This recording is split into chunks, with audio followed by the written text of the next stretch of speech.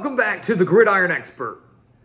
Could Missouri be an SEC Darkhorse in 2023? The thought of that sounds ridiculous. The question itself sounds ridiculous, but it's not entirely far-fetched. This could be a special year for Missouri football, and today we're going to tell you exactly why that could be. So welcome back to the Gridiron Expert, guys. We're so glad that you could join us today. As always, please continue to like, comment, subscribe, share our videos, and check out everything down in the description below.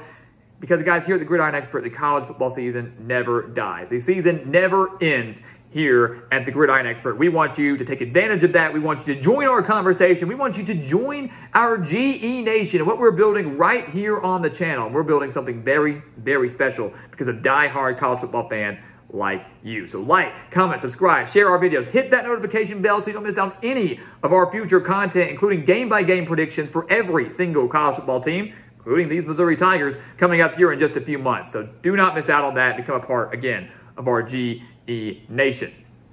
So let's take a look at Missouri, right? Again, the thought of them being some sort of SEC dark horse or maybe a, very solid team in 2023, for many sounds ridiculous. But if you do a deep numbers dive, it's not entirely far-fetched. And again, we're not predicting anything today, but the talent is there for it to happen.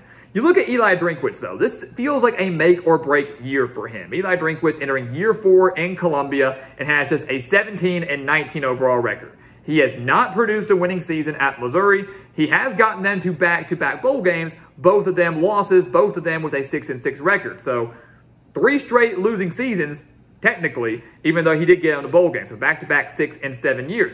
This is a season where it feels like Eli Drinkwitz needs to break through and get Missouri to a winning record, because if not, he could be gone. 4 years and no winning seasons, that is a problem. But you look at 2022, what happened last year? Missouri was better than their record showed. 4 losses by 1 possession. 4 losses by 1 possession. That included a 3-point overtime loss at Auburn, a game that Missouri should have won, but they literally had the touchdown, fumbled the ball into the end zone.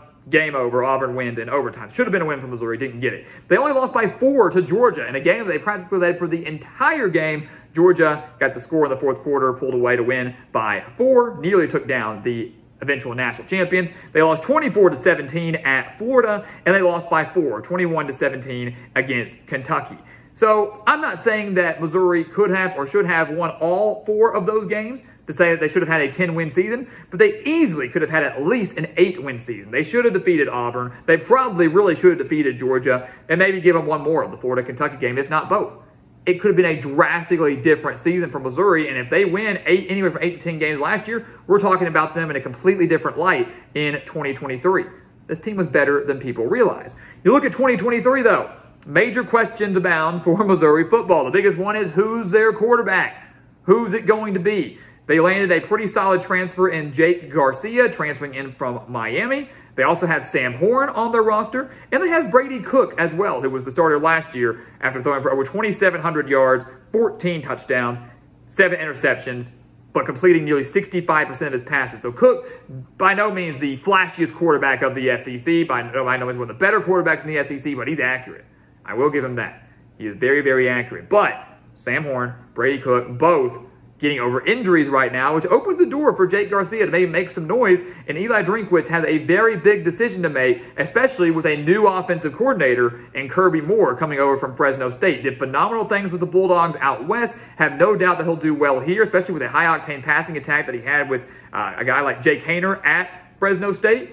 Hopefully that will translate to Columbia. Hopefully that will translate with whoever the quarterback is. The question is, who's it going to be? We truly don't know. Whoever is quarterback, though, does have weapons. They've got Theo Weiss coming in at wide receiver, transferring in from Oklahoma. They have Luther Burden as well, the 5th-ranked recruit in the country in 2022. Had 375 yards and 6 touchdowns last year. Also a very, very dangerous return man on special teams. Yes, Missouri does lose Dominic Lovett. That hurts. That hurts offensively. Imagine if they had Dominic Lovett. This would be one of the better potential wide receiver cores in the SEC if he stuck around. But still, Offense has the talent. The defense, though, loses a lot on the defensive line. They're going to need to bulk up front. This is a team that still ranked 34th nationally in total defense last year. Not too bad at all for a team that ultimately finished 6 and 7.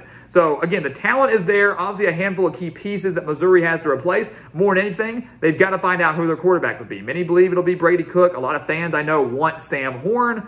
Jake Garcia kind of being viewed as an afterthought right now.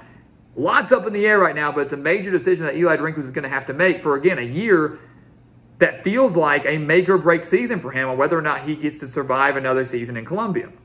You take a look at the schedule. Again, the talent is there. The talent is there from Missouri. I truly believe that. And the schedule stacks up pretty favorably early on. They don't leave the state of Missouri until week 5. The Tigers stick around in their own state all the way until week 5. In the first 8 weeks, they only have 2 true road games. So 2 times they have true road games in the first 8 weeks. That's insanely favorable. I mean, you can't really top that. That's almost unheard of. Practically 2 months for 2 road games. That's really, really good. The cross divisions, though, they're tough. They draw LSU, the reigning West champions, out of the cross division there, and then they force draw Arkansas this year on the road. It was a close game last year. Missouri got the win. Now they have to go to Fayetteville, and the Razorbacks, of course, will not be a slouch. They also draw Kansas State in the non-conference. The Wildcats annihilated Missouri last year. Yes, Missouri does get to host them, but they are the reigning Big 12 champions and made the Sugar Bowl last year and expect to be competitive once again. So the cross divisions aren't favorable. The non-conference necessarily isn't favorable, but the way the schedule lines up, especially from a home advantage, the way it stacks up in those first 8 weeks where Missouri could potentially do the majority of their damage, it sets up to where this could be the first winning season under Eli Drinkwitz, and he needs it. The Tigers need to come out with a winning season in 2023. Because I feel like if he doesn't, even if they go 6 and 6 and they lose the bowl game, I think Eli Drinkwitz could be done. Talent is there. The schedule, to an extent, is there. It's a make-or-break year. This team was much better in 2022 than people realize.